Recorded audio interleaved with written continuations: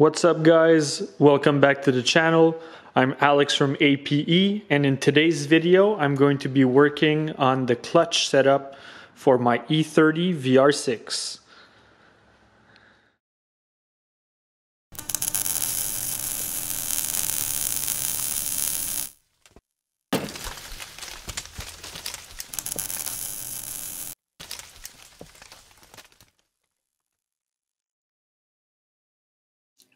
The next step on the long road to driving my E30 VR6 is designing and fabricating a custom flywheel. This flywheel is needed to install the BMW GetRag transmission onto my 3.2 24-valve VR6 engine.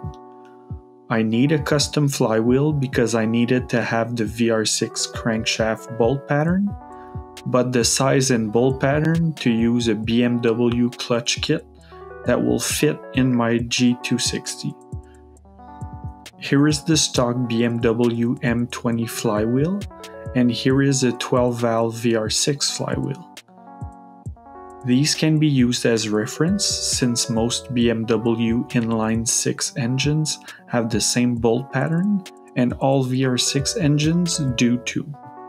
Here you can see the BMW clutch disc compared to the VR6 clutch disc. The input shaft shape of the Volkswagen transmission is different than the shape of the Beamer trans. This is the reason why I need to use a BMW clutch kit. The total weight of my custom flywheel will need to be thicker than these stock flywheels because the engine and transmission will be separated by my adapter plate. Now that I have all the parts, I will need to measure both flywheels and head back to the office to start drawing up my custom flywheel. Now that I'm on my computer, I can show you what I drew up. I used the VR6 crankshaft bolt pattern and a BMW M3 or E36 pressure plate pattern to create my custom flywheel. I chose the E36 M3 pattern because it is a 240mm disc instead of a 228mm disc like the stock M20 clutch. This means I can have more clamping force with the same disc material. As you can see, the flywheel is much thicker than the stock flywheels, which can make it heavy. Made of steel, it would have weighed around 36 pounds, which is very high. For this reason, I decided to make it out of aluminum. This will cut its weight by almost half and be also less expensive to machine. In order to use an aluminum flywheel, you also need to use a friction ring that will contact the clutch disc. Aluminum would not last long because of the abrasive clutch material. Another decision that I took to reduce cost is to reuse the stock Touareg ring gear. It will be bolted between the flywheel and the crank. So now that I've finished my design, I'm going to be printing out a plastic prototype on my 3D printer. This will give me a live model that I can assemble to confirm all my dimensions are correct and that the clutch will work correctly. Once my 3D file is imported into Cura, I can select my parameters and generate the program. This is a large part that will take a lot of plastic and a lot of time. Since it's about 12 inches in diameter and 3 inches high, it should take around 35 hours to print. So let's get the program loaded in the printer, cross our fingers, and get it started.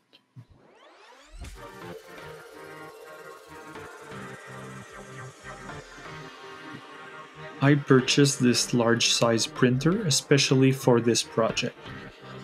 I wanted to have a physical model that I could assemble before getting my flywheel machine. This is the biggest part I've ever printed, and I really hope everything goes as planned. It will use a large amount of plastic and will last more than a whole day. I have chosen the lowest quality and a low infill percentage to reduce print time to a maximum. At high quality, this print would have taken multiple days. One of the disadvantages of a big printer like this Anycubic model is the acceleration speed. Since the bed is so big, it can't accelerate very fast without making the whole printer move. This would affect print quality. I decided to print it pressure plate side first to reduce the need for supports, since this also saves some time. So here we are at about 18 hours in. Everything is okay up to now. Let's just hope it continues. You can see the infill pattern here. The center of the piece is hollow to reduce the amount of plastic needed to print.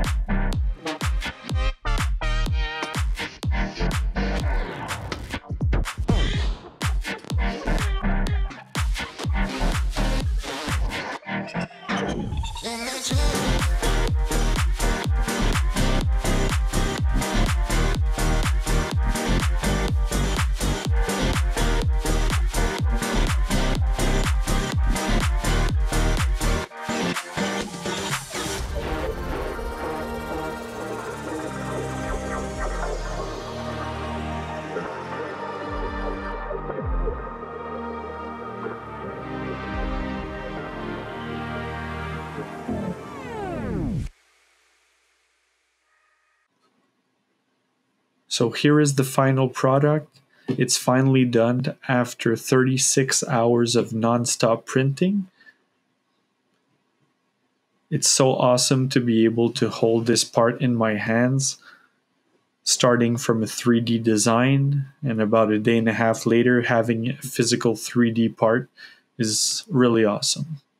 I'm really happy with the result. So now that I have my flywheel, let's go back to the shop and get it installed on the car. So here on the table you can see all the drivetrain parts I need to mount my 3.2 to the BMW 5-speed. This includes the clutch parts and my custom adapter plate. For now, I decided to go with the Stage 1 E36 M3 clutch kit. It is rated at around 400 horsepower. Will be okay for me as long as I keep the engine in A.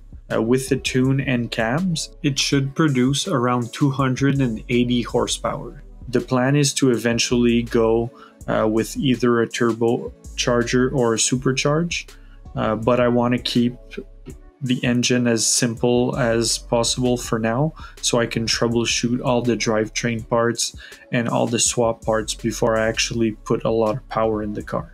For the friction plate, I'm using a Fidenza model that fits with the 240mm M3 clutch disc.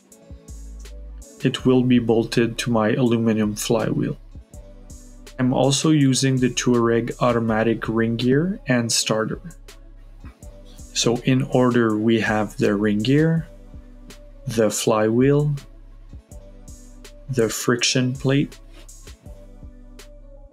the clutch disc, and finally the pressure plate. I'll assemble them together and try them in the transmission bell housing to confirm there are no interferences. It just slides onto the input shaft and stops at the throwout bearing. It spins freely, so everything seems to be fine for the transmission side. Now let's go and install it on the engine to confirm that the other side is also good. So like they were assembled before, the parts go on one by one for an exact mock-up on the engine. Once everything was bolted up, I installed the adapter plate and slid the transmission on. Everything seems to line up correctly, which is great news. This was definitely one of the biggest obstacles of this swap, and I'm finally starting to see the end result, so that's awesome. I can now confidently send my final design out for machining. This was really the last big custom part that I needed to get done before I can start thinking of starting the car. So I thank you guys for watching, and I see you next time.